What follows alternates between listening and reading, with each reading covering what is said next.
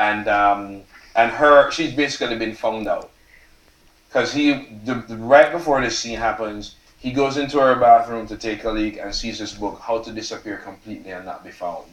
Because Dorcas is the type of idiot who leaves a book called How to Disappear Completely and Not Be Found in her bathroom. So he jumps out and he says, seriously? Have you taken a good look at this shit? At the cover? A pair of thick rimmed glasses and a big pink nose. Who's it by? Groucho Marx? And my God, look at the other publications from this place. Improvised Weapons of the American Underground. And this, Professional Homemade Cherry Bomb. And what's destined to be a classic, How to Lose Your Ex-Wife Forever. What is this really? I think you were a militia, but you're not in Texas. And as far as I know, militias haven't relaxed their no Negroes policy. Meanwhile, I'm trying to figure out why exactly this man has started to think he has the wherewithal to act out in my own house. Yeah, he's been acting familiar all day, like this, but this shit, like he's my father or husband or something, is a whole new level. Calm down.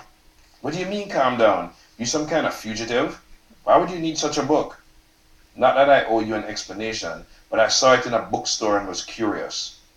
What bookstore? Soldier of Fortune? Those wackos read? It's a book. It's a manual, Dorcas, if that's your real name. Nobody buys a manual unless they plan to use it, and judging by all the dog ears, you've used it lots. I don't have to answer nothing to you. Then don't. But come on, surely this book is a crock of crap. Yeah, total junk as you would say. That's why I don't use it. I said the book was crap. I didn't say you weren't using it. Why am I not kicking him out of my house for getting angry with me? It's my fucking house. I pay the rent. Sorry, I swear. And nobody gets to speak louder than me. What? I said it's my house and nobody gets to speak louder than me in my damn house. Sorry. Don't apologize. I'm the one that's sorry. He sits down. It's your house. Another version of me would say, I really appreciate that he cares, and be even moved that somebody could care about me despite knowing so little, but I don't say any of that. I didn't use the book. Well, thank God. Because most of the stuff that's in there that it says to do, I already did. It's not the only book out there. What are you saying? Mr. Calters pulls up one of my dining chairs and sits right in front of me. He takes off his jacket, and I try to stop reading symbols in everything, at least for a night. This is something I picked up from American Woman. This trying to read every single thing a man does as containing a secret message from me. Right now, he's the fucking fugitive. He's looking at me with this tilted head like he's about to ask me a question and waiting for the answer. I wish this man would understand that I'm not like all these people he watch on Donahue. All these people with their private business that they're dying to tell 13 million people. Tell one of these people a simple hi and they feel they must bend down and tell you everything. Flushing Cemetery, 46th Street, Flushing, New York. Flushing Cemetery, it's where you'll find her if you care to look. Who? Dorcas Palmer. Dorcas Nevreen Palmer, born November 5, 1958, Spalding's, Clarendon, Jamaica. Died June 15, 1979, Astoria, Queens. Cause of death, tragic circumstances, meaning she got hit by a bus. Can you imagine somebody getting hit by a bus in New York City? And you're using her name just like that? Claudette Colbert was starting to sound obvious. That's not funny. I wasn't joking. Claudette Colbert was starting to sound obvious. You can't just use a dead person name. Isn't that pretty easy to trace? This might come as a shock, but the department in charge of death certificates is really not the largest in the government. I'm more shocked by your consistent use of irony. Not what I remember about Jamaicans. Right, you really want to hear this. You sound like you really want to tell it. No, not really. I'm not into this confessional fad thing going around. You Americans and you want to talk about it? I mean, Jesus. Anyway, this is New York. And because this is New York, not many people who died here born here. And the states don't have some grand national record for anybody. So even if there's a death certificate, there is no birth certificate. And if you can get a hold of a birth certificate, then you don't have to prove that you are you, without the real you coming after you. What about her family? They're all in Jamaica. They couldn't afford to fly for the funeral. Social Security? Oh, she collecting that now. She wasn't. All you have to get is a birth certificate. Yes, I just called the registrar in Jamaica and asked for a copy of her birth certificate. Can't even remember how much I paid for it. People are always ready to believe the worst more than the not so bad, so why not give them the worst? You'd be surprised how many places you can say, I'm sorry, but I misplaced my passport, or just say it's stolen, but I do have my birth certificate. Oh, right, they handed it over to you just like that? No. They handed it over for $7.50. Jesus Christ, how old are you?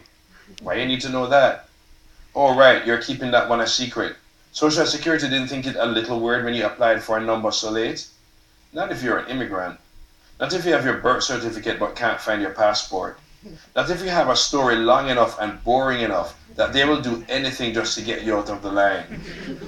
Carry these two with you and you can easily get a state ID. And after that, $35 can get you a passport. But I didn't get one of those. That's in chapter 2. But you're not an American citizen. No. Not even a resident? I have a Jamaican passport. With your real name? No. Christ, what did you do? I didn't do anything, says you. Come on, you must be on the lam. This story is already the most exciting thing since I can't even remember. What the fuck did you do? Who knew that when you open your door that your day would come to the sea? And I'm not on the lam. I am not the criminal. Oh. You got some son of a bitch for a husband who used to hit you. Yeah. Really? No. Dorcas, or whatever your name is Dorcas now. I hope you thanked her for her generosity in sharing her name. Since you migrated under a false name, am I right to assume the person you're running from is in Jamaica? But clearly they have resources to track you, hence the false name. You should be a detective. What the hell makes you think you're so damn safe? I'm living here since 1979 and he hasn't found me yet. So it's a he you're running from. Did you have to leave the kids behind? What? No, no kids, good God. They aren't so bad until they start to talk. Who's this guy you're running from? Why you want to know? Maybe I can, what, help? I already helped myself. Listen. Here I go. Right now, my life is having a place and establishing credit.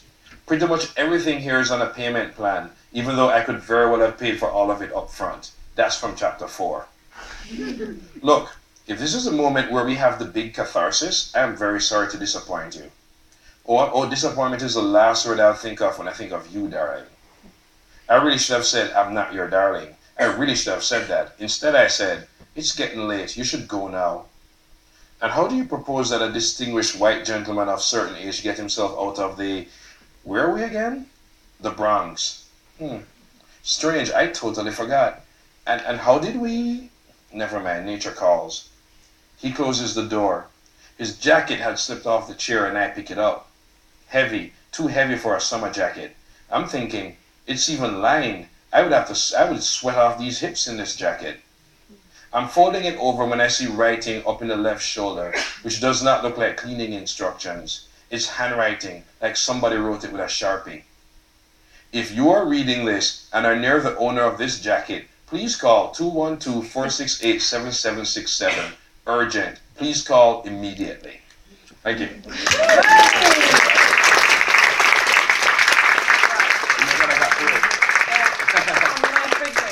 I'm going to put some questions to the floor.